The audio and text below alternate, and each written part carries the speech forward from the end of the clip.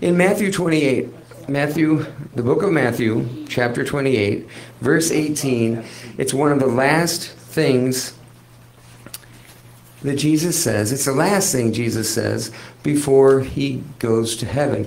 It's the last. It's also recorded in Mark 16, verse 17 and 19, which is where I'm actually going to be going with this.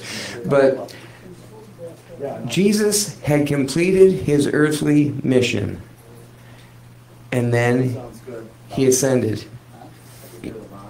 Jesus had completed his earthly mission. And as Pastor Rick pointed out in church this morning, which if you weren't there, it was the greatest church service ever in the history of church services, which is what I always say when somebody misses something, because, But no, it was pretty good. Jesus started, the New Testament began when Jesus ascended into heaven. Right. It didn't start with John the Baptist. He was arguably the greatest of the Old Testament prophets, certainly the last one. But the New Testament doesn't start with Jesus beginning his earthly ministry. It starts with Jesus ascending into heaven.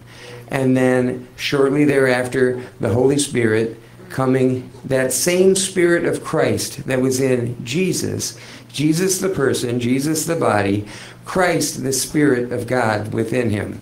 That same Christ then came into the world to indwell in us on the day of Pentecost.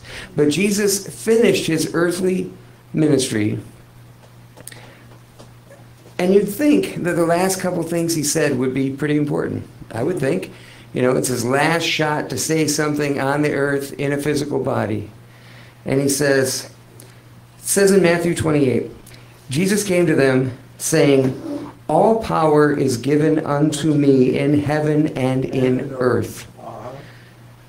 Jesus says, all power is given unto me in heaven and in earth. You know what he was doing there?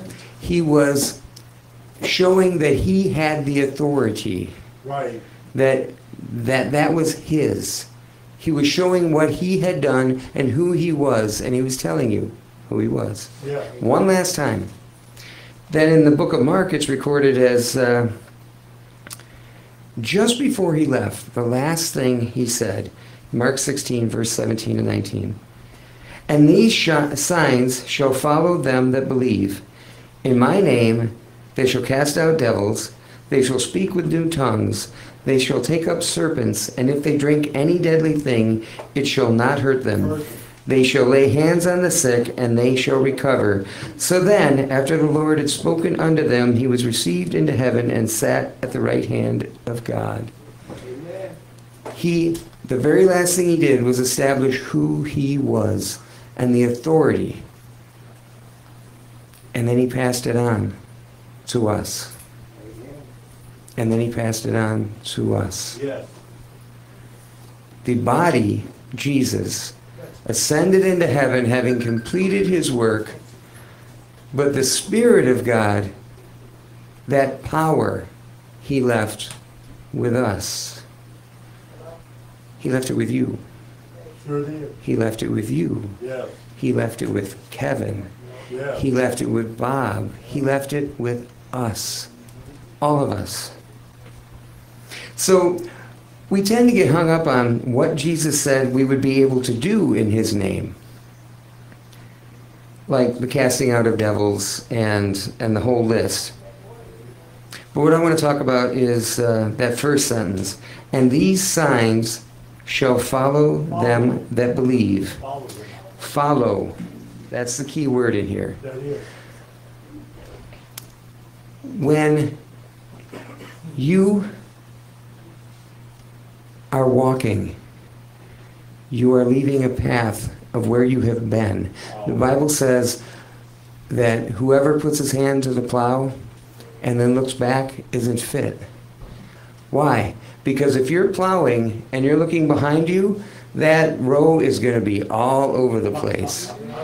You need to keep your eyes fixed. Keep your eyes upon Jesus. Keep your eyes fixed. And while you are focused on your task and having that communication, that intimacy with God, while you are focused on that, there will be things that are just the natural consequences of that. And these signs shall follow them that believe. Them that believe. So first, there comes believing. And then all these other things. It's like Jesus said, it's like, seek ye first the kingdom of heaven, and all these things will be added. What Jesus was talking about, the things that we think about on a day-to-day basis, the food we eat, the clothes we wear, the world around us, all these different cares. And Jesus said, well, your Father in heaven already knows that. He said, but seek first the kingdom. Yeah. Seek first the kingdom, and all the rest of that stuff will just happen, right? Right. This is the same thought. He's having the same thought. He said, believe. Believe in what? Believe that he did what he said he was going to do. Right. Believe that he had the power. Right. And believe that when he said he was going to give that power to you, he did it. Yeah. He did it. This isn't a, you have that power if you feel good that day. You have that power if you're a good person that day. If you look right, if you wear the right clothes, none of that matters. None of that matters. He didn't say maybe. Like Kevin, kingdom, kingdom, in your head. I'm just going to go with it, Kevin. Thanks. In your head is where your kingdom resides. You are the king. Right. Your soul, your mind, your will, and emotions need to be brought into subjection to the King of Kings. Yes. And then you rightfully establish your kingdom, which rules over your earth, your fume, as Pastor Rick says, your body. First, you have to believe. You have it. You have it. It's there. It is there. If I had, well, at one time I had a Firebird. I also had a Trans Am. Let's talk about the Firebird. Right. At one time I had a Firebird. It was in my garage. It was paid for. Now, if I never took the keys and started that engine, it was still my Firebird. Right. It was still there. Right. If you have $1 million in the bank and your name's on it and you never touch it and you don't acknowledge it, see, and that's the key. You have to acknowledge it. Yeah. You have to, in order to appropriate something, in order to have something, you have to not only know you have it, which the devil's doing everything the devil can do to make sure that you don't understand that you have it. Yeah. You have to know you have it, and then you actually have to do it, take it, own it, use it. How many of us, no, it's a rhetorical question, don't raise your hand. How many of us have giftings, callings? You don't follow instructions and say, oh, young man. I said, don't raise your hand.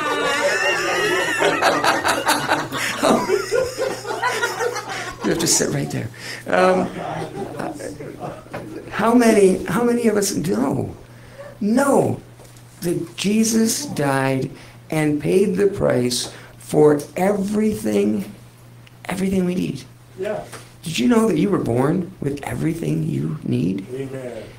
And then the rest of your life is spent getting your mind and your will and your emotions to see it and to appropriate it. Yeah. As something that Miles Monroe says.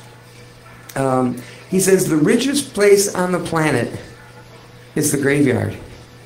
It's the cemetery. The richest place in the whole planet is the cemetery. Why? Because that's where everybody's $1 million idea died with them. Right. That's where everybody's amazing talent and gifts just died. Why? Because they never envisioned it and then grabbed a hold of it. Right. It's one thing to know you have it. Because you could sit in church your whole life and be told over and over and over again, well, you have this and you have that and you have this and you have that, and your Firebird's sitting in the driveway. You said you had a 79? Absolute pinnacle of Firebirds, by the way. I had an 81 and a 77 Trans Am. But a 79? Oh, my goodness. Sorry. Oh, yeah. with the pig nose. I love those. Yeah. Sorry. Making up with the guy who's not following instructions here. If you don't know you have it, that's one thing. Because you can be ignorant. You just don't know. But now that you're in this room, you know on some level. And now the hard part begins. Am I going to actually grab it, own it, use it, control it, dominate it, bring it into focus, and control my world and my kingdom? And for me and my house, yes. Yeah. The answer is yes. Yeah. As for me and my house, we know who our Lord is, Yeah. who our owner is. Yeah. We know who our source, our Father, our King is. Yeah. And we will follow. And there might be days when it doesn't look so pretty, but it doesn't matter because we will do it. Right. And God will honor that, and God will bless that.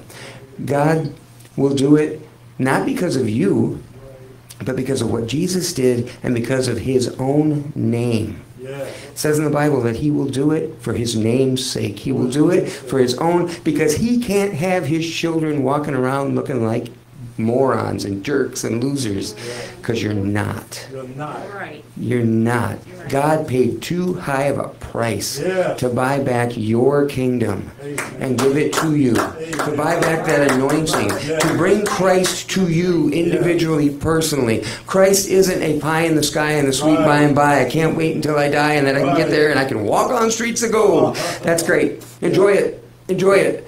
But I wasn't saved for that. I was saved for this. This place. Yeah. This place. You have control over your life. Yeah. You have control, and it might not be easy. Yeah. You might have to overcome a lot more than the person next to you. Praise God, there are people who can help. But it's yours. Sure. It's yours, and that's exciting. When you believe, then these good things, these God things, will follow you. But you know what? You are a creative genius. You are a creation factory. You were made to do what God does. Jesus said, "Greater works than these will you do, because I go to the Father." Right. Amen? I'm not saying anything that isn't in Scripture. Greater things will you do. Okay, what did he do? He walked on water. He fed 5,000. He did. Right. And John says, in the beginning was the Word, and the Word was with God. The Word was God. He was with God at the beginning. That's right. And that's Jesus. The one we know is Jesus in the flesh. That means that there's forgiveness of sin that you have control over. When you forgive someone in your mind, you have forgiven them in your kingdom. You have used the Christ in you to forgive you. And guess who else needs forgiveness? You. And I. And I can forgive me a lot slower than anybody else I know can forgive me. But I can still do it. And I can still be set free from that bondage. God spoke and created the world. God spoke and there was light. You have been made in the very image of God, which means that the words that come out of your mouth are creating things. You are a creation factory. You are a creative genius. Each and every one of us is creating our world at all times with our mouth. When I say, "Gee, Mark, you kind of suck," guess what? I'm cursing myself. When I look in the mirror in the morning and I say, "You are a handsome man," and I do, don't think I don't. I am blessing myself. Bless yourself. Bless yourself. Don't beat yourself up. You know, the past is the past. In God's eyes, our sins are as far as the east is from the west. They're gone. They don't exist in God's eyes. So why not make those your eyes too?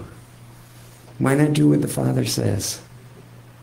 And make your sins as far as the east is from the west. I'm not saying don't learn lessons and get better. Of course you learn lessons, and of course you get better. But open your eyes to the fact that God created something beautiful, and it's right there in the mirror every day. Right. Every day. You know that it says that you believe, and then from that, there's a set of consequences. It is a natural set of consequences, if you believe, for there to be good and powerful things following you. But that's not what you're to be focused on. Your eyes are to be focused on the prize. You're moving forward. You've got your hand to the plow. You're going forward. These good things are happening behind you. And they're just happening as a natural consequence of your relationship and who you already are. But if you believe something different, there's still consequences. There's still consequences. If you believe that I'm just a lowly worm, well, then maybe your life will be organized as such. If you believe, there's something, and God bless you if you're one of the people who say this, I don't mean this in any offense, but when I hear people say, I just want just a little shack right on the edge of heaven, that would be good enough for me. Well, that's not what God says. God says that you're king. And that you're more than a conqueror through Christ and through what Jesus did. Let's go for it big. Go big or go home. God's got plenty. God's got plenty. Don't fall into the mindset of I'm just a lowly worm.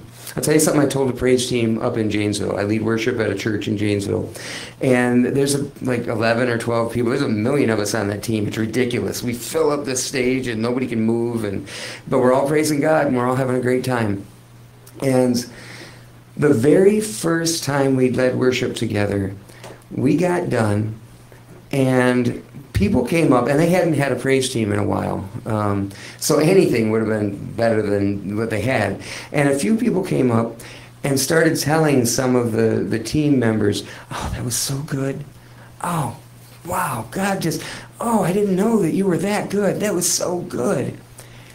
And I heard one person after another say, well, to God be the glory, because I'm just nothing. I'm just a humble, I'm absolutely nothing. I am just a lowly worm, and God is using me, and I'm just so humbled that God could use me. There's a place for that. And I know what was in their heart. I really did.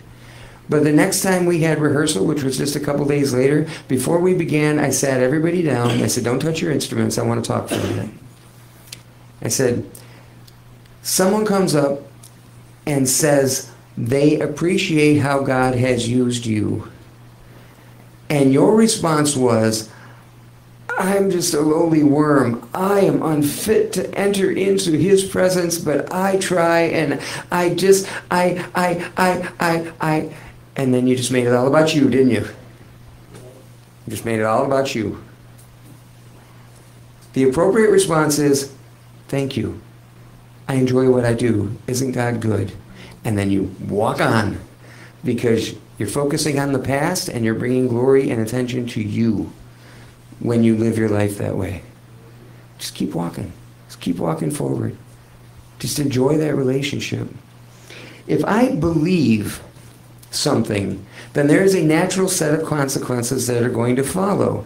If I believe that I am an alcoholic, and I'm never going to be anything more or anything better than that, then my natural state is going to be, I may not ever drink again, but my natural state is going to be to think about that. Right.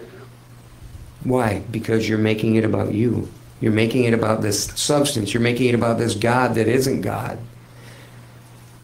If I believe that a grizzly bear is a cute, snuggly little thing, and boy, I just want to snuggle right up in his little paws and just enjoy a good cuddle.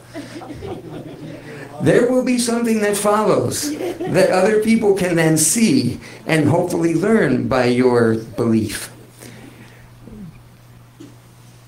So what you believe matters, and what you speak matters. And Jesus started off his ministry saying it. Seek ye first the kingdom of heaven. Number one priority. Seek ye first the kingdom of heaven. What's another thing Jesus said? Jesus said, when they asked him, when's the end going to come? When's the end of the world? When is all this stuff going to end? And Jesus said, when the gospel of the kingdom is preached throughout the world, then the end will come. And to quote Pastor Rick, I don't see the gospel of the kingdom being preached, even in most churches. I just don't. I see a lot of wonderful teaching about gospel. I hear about Jesus. I hear a lot of great things about covenant. But I don't hear him talking about us taking charge and responsibility of our world and our life. You don't have responsibility for anybody else. You don't have control over anybody else, but you do have responsibility and control over you. Pretty simple. Pretty simple. All of this other stuff, it's just a natural consequence of your relationship. If my relationship is with alcohol, if my relationship is with stupidity, if my relationship is with imaginary grizzly bears, then I'm going to reap what I sow. If my relationship is with God and I'm focused on that and I'm just charging toward that, then what happens over here almost doesn't matter that much. That's God. That's in God's hands. That's in God's hands. If you have beliefs that lead you to be a horrible person, then one of the consequences is you're going to teach that to your kids. And you're going to model that to your world. And your world is going to be a little more horrible for your beliefs, for your false beliefs. You know, what is a God in our soul, our mind, our will, and our emotions? A God is something we hang on to. A false God is something we hang on to that is not God. That is not what God has said. And what God has said is that I love you so much that I will pay the price to put you back in proper position with me that Adam lost, that Christ paid, that Jesus paid the price for. And now we can have that fellowship and we can have that relationship again. Amen? I'm not gonna beat a dead horse. I'm also not going to go on and on because we had a great time of worship and I don't want to wreck that. But my message to you is that the last things that Jesus said on this planet was, I have the power and the authority to do what I did. And I'm passing it on to you and charging you with using that to build the kingdom the way it's supposed to be built. Follow the Holy Spirit. Listen, use that as a guide. Let the Christ inside you rise you up to where you are supposed to be. Let that control your actions and your decisions. And be blessed and have an absolutely wonderful week. Because I'm not gonna keep going. We're done here tonight. All right, we're gonna give a couple of announcements. I'm gonna have Larry come back up and close in prayer, if that's okay with you. Amen. Are we okay? We have a good night. Yeah.